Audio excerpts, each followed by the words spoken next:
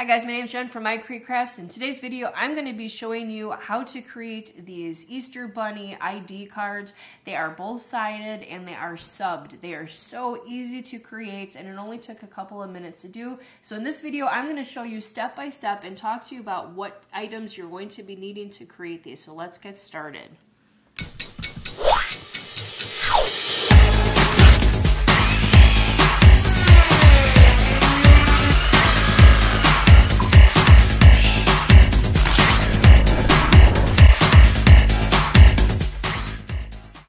Alright crafters, so starting in Design Space, I'm going to go to Upload here.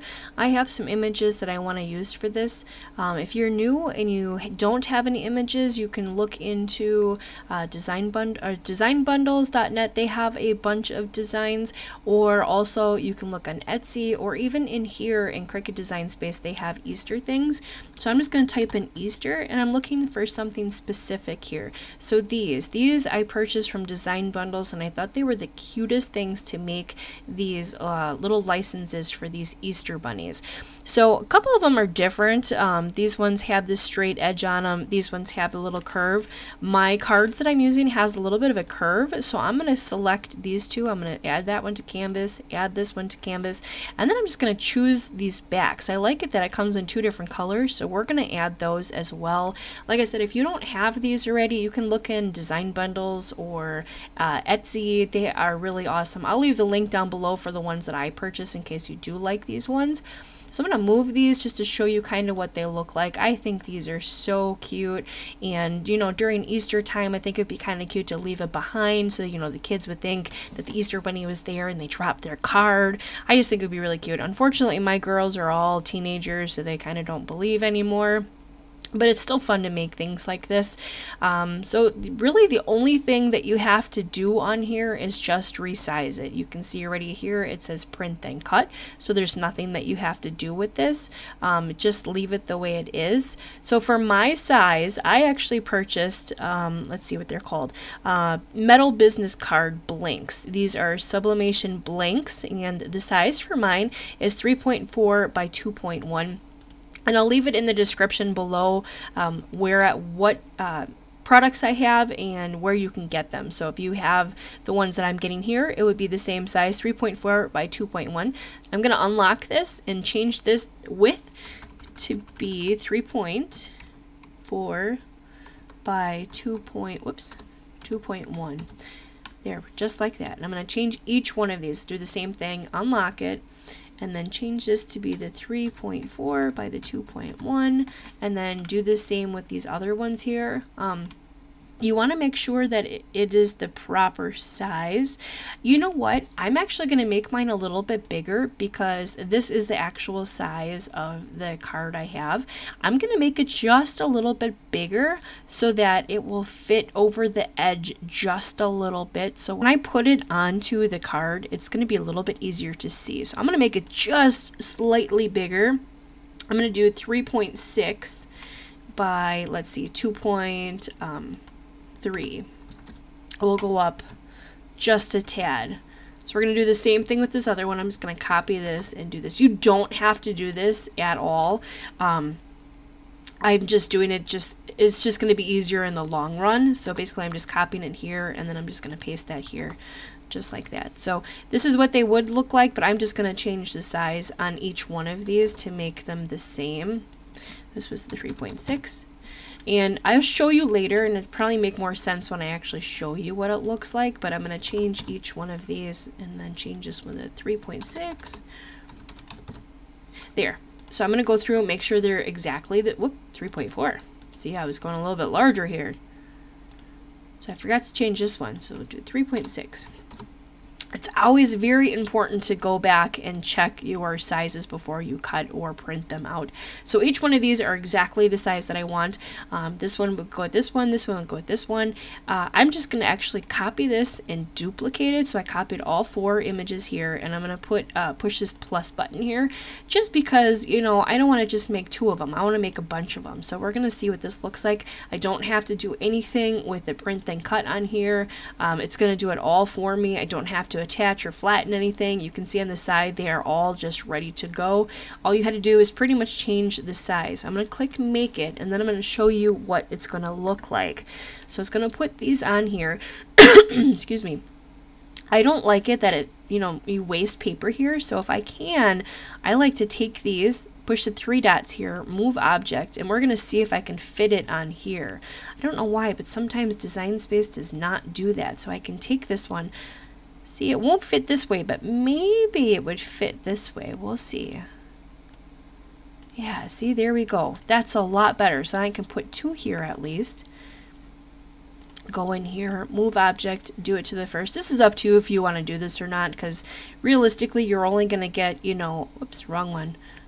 Where did it go? There it is. You're only going to get 2 on the other one. Or you can go back and also do, let's see, 2 more so that you can do the same thing on this one here. So you can make 2 more so you're not wasting anything. But I'm going to move this up to the top. And then I'm going to move this one next to it just like that. So now I can save this paper. I'll cut this in half and I'll save it for the next one that I'm going to be doing. So just like that, nothing else that I want to do to this. Actually, the only other thing I want to do is click the mirror button. I'm going to do that on both of these. Very, very important that you mirror this. It's just like if you're using HTV, heat transfer vinyl, anything with heat, you always want to mirror. So I'm going to go ahead and click the continue button. I'm going to print this already. I have, I use actually Hippo subbing paper. I use Hippo ink, and then I have a EcoTank 2803 that I changed into a subbing printer. So I'm going to go ahead and send this to the printer. And again, I will leave all this in the description below in case you're interested in any of this. I'm going to click on this because I have a bunch of printers here, and I'm going to click this button to turn off the bleed. Then I'm going to go ahead and print this, and then I'm going to go ahead and do the same thing on this other one as well. And then it's going to say I have to pick what material I want to use here. So basically this is pretty much like a paper stock here. So I'm just going to grab this one, copy paper. Sometimes you might have to either change the pressure or also cut it twice. So we're going to kind of see how this cuts out. But for now, I think I'm going to grab this one, this cardstock, because I am feeling it and it's a little bit thicker than regular paper. So I'm going to go ahead and grab that one.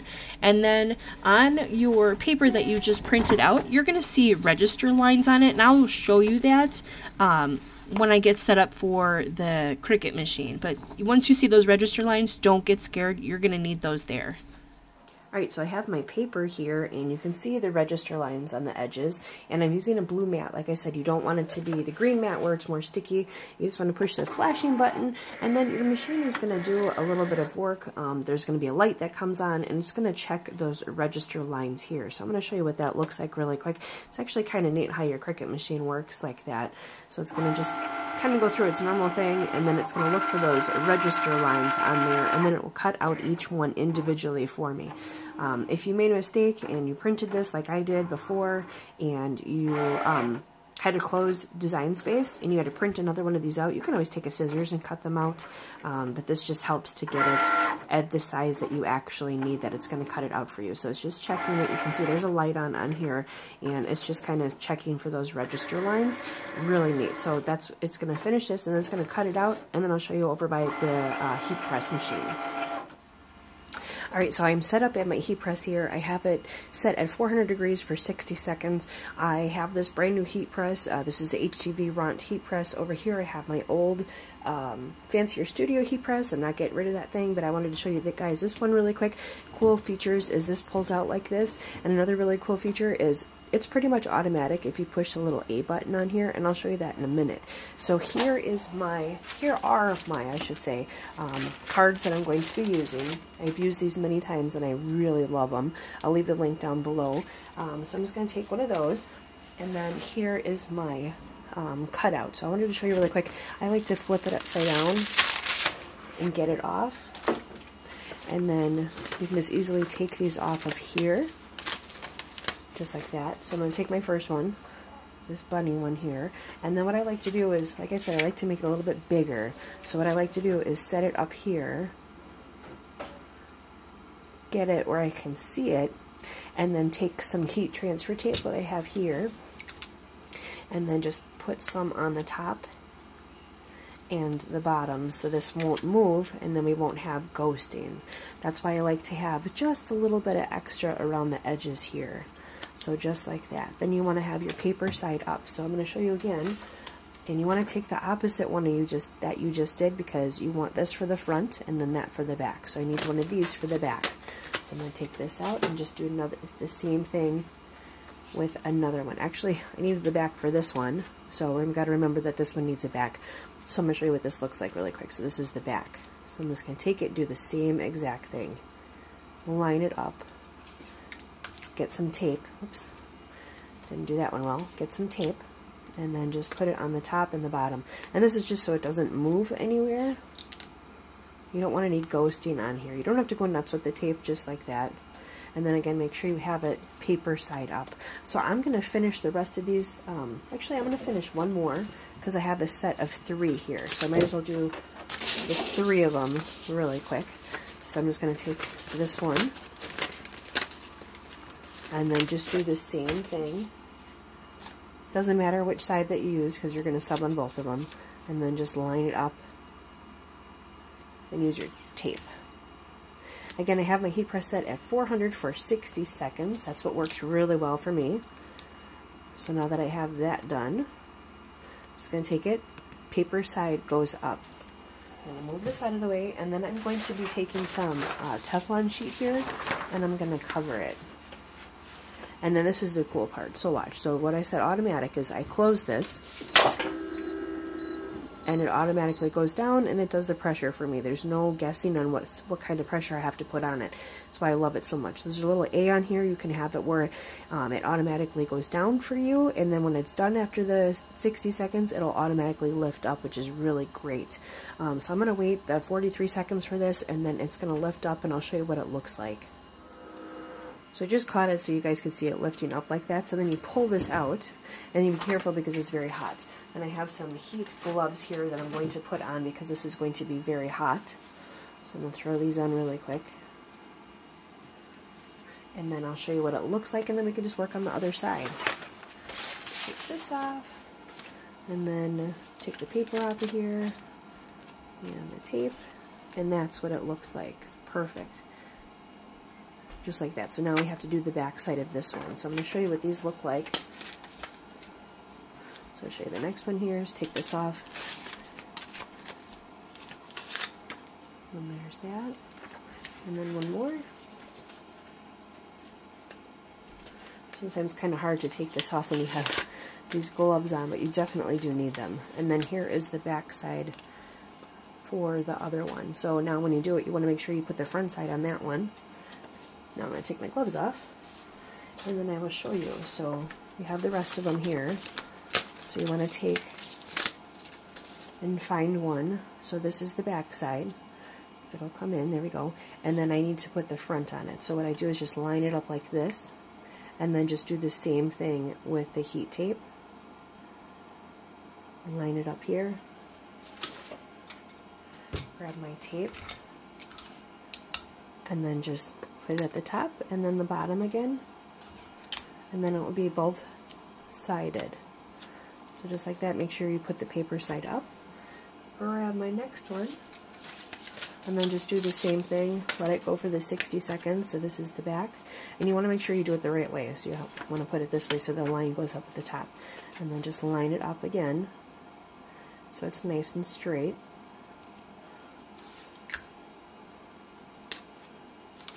Whoops. Having some issues right now. I'm running low on tape. And then you just want to press it again for the 60 seconds. So just like that. So make sure that your paper is upside again. And I don't remember what I did with my last one here.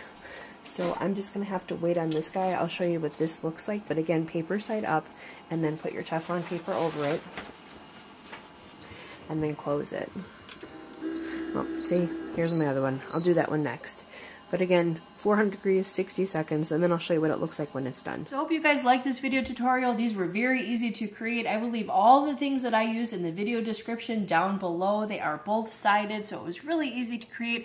I'm going to be selling these at a craft store that I'm in, and I will let you know how I do with these, but they are very simple to create, and it's very easy to do. You can do it for Easter, you can do it for Christmas time, whatever you want, but I hope you guys like this video tutorial.